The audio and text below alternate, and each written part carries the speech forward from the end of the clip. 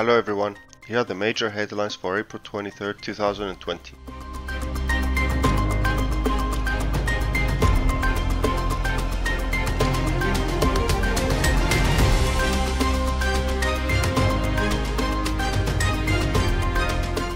Crude oil prices have extended the rebound after the Monday's massive sell-off. WTI crude oil rallied 20% to finish the day near $14 per barrel, while Brent managed to break above the $20 level. The main reason for the rebound was a tweet from President Trump ordering the US Navy to destroy Iranian boats if needed. US stock markets surged by more than 2% on Wednesday, supported from the rebound in the oil prices and the expected $500 billion coronavirus relief bill to help the economy. Asian Pacific stock markets traded slightly higher on Thursday morning as oil prices continued their rebound. Nikkei index led the gains by 1%, while Kospi and Hang Seng followed by 0.5%. Gold prices rallied by 2% yesterday, breaking above $1,700 per key level. Gold price supported from the new US stimulus plan, which increases the fiscal deficits in the country and keeps the interest rates near zero. The US dollar surged to monthly highs supported from the US stimulus plan. In addition, the greenback was also stronger against the crude oil sensitive currencies despite the impressive oil price recovery. Looking ahead, major economic releases include the Eurozone, UK and US manufacturing PMIs and US unemployment rate.